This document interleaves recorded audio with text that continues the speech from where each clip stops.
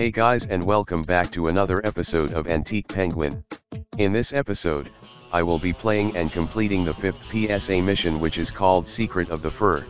Now if you're wondering why there is already a checkmark beside the mission's name, that's because I accidentally completed the mission without getting the extra reward, meaning I had to re-record and replay the entire mission again, but that's alright, as that means I don't need to cut that much unnecessary scenes.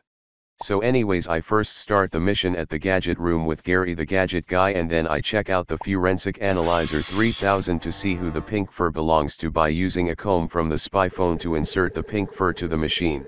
By the way, the paper boat scavenger hunt is still going on as of when I recorded this video, if you noticed the paper boat at the top right beside the moderation button. Crazy to believe that the paper boat scavenger hunt is still going on after nearly 2 weeks, but hey, it's still pretty cool nonetheless. So anyways, of course the pink fur belongs to a pink Puffle, and now Gary wants me to analyze the white fur by inserting the white fur into the machine.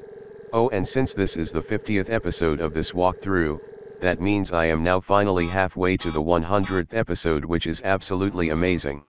I honestly wonder if Antique Penguin will still be running by the time I reach that milestone, as Pal Patton did mention Antique Penguin wouldn't last forever.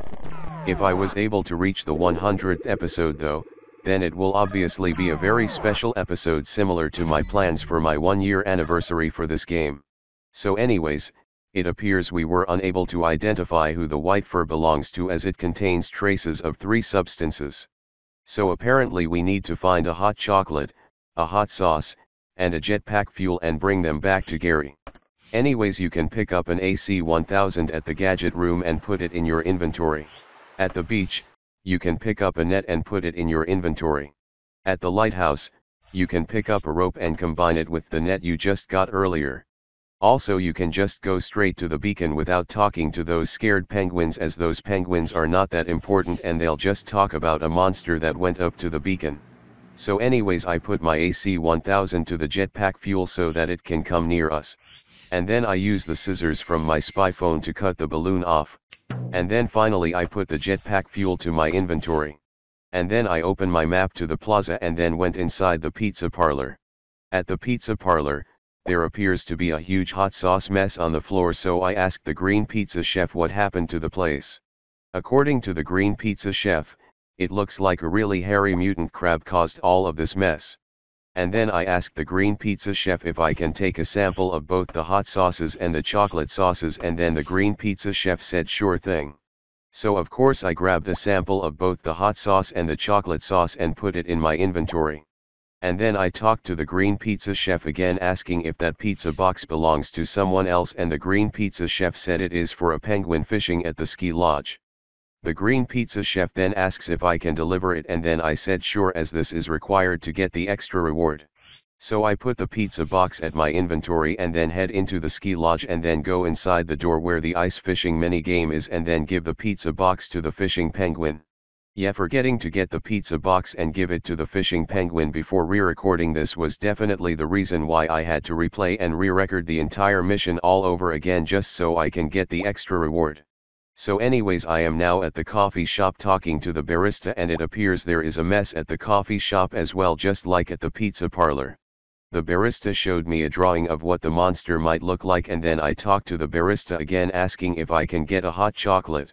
Apparently the hot chocolate machine is broken, so I decided to go take a look at the machine and probably fix it. So the first thing I did to fix the machine was to grab the wrench from my spy phone and fix the pipe saying milk. The next thing I did was to pick up the cup and put it under press for hot chocolate. I then made the machine hot and then put the chocolate sauce in the hatch at the top. And then finally I press the red button saying press for hot chocolate to pour the hot chocolate to the cup so that I can put the hot chocolate cup to my inventory. After all of that, I then went back to the Gadget room and put all the items in the machine, and of course the items I put in the machine are the jetpack fuel, the hot sauce, and the hot chocolate. Gary's new glasses that he is wearing right now is very goofy, by the way, which is pretty funny. And after putting all the items at the machine, Gary will then talk to us right away. I then report to him about a bunch of penguins seeing a mutant furry crab. I then grab the goggles from the machine after talking to Gary.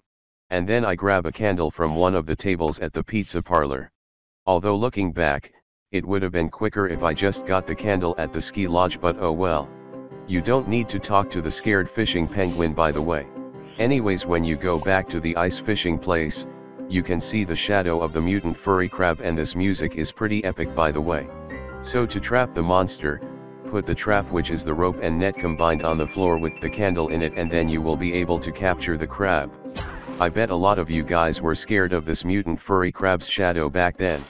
I don't think I was scared, but I think I was definitely scared of the puffer fish at Aqua Grabber back then, which is why I rarely played that mini game back then.